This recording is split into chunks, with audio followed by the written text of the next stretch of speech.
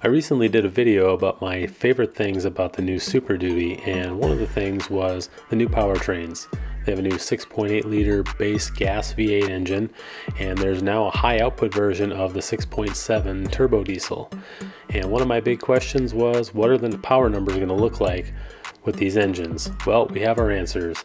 Ford has released that information, and here it is. We see the biggest gains in power and torque are at the top and the bottom of this list, with the new standard 6.8 liter besting the outgoing 6.2 liter by 20 horsepower and 15 foot-pounds of torque. With the 7.3 liter engine, we just see an increase of 10 foot-pounds of torque in the new model.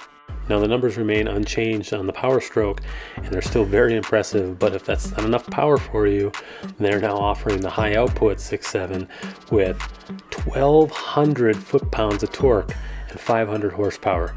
That's crazy, but I'm here for it. I wasn't really sure what to expect with the high output diesel. I was thinking maybe 50 or 75 foot-pound difference in torque, but 150 foot-pounds is impressive. Consider that a Ford EcoSport puts out 149 foot-pounds of torque by itself. Well, now that we know the power numbers on the new high output diesel, the only question left to answer is, how much is this extra power going to cost?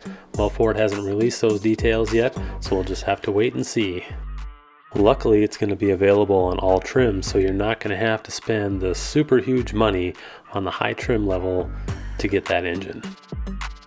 I'll be sure to let you know when pricing is released, so come back for that and any other pertinent Super Duty information in the future.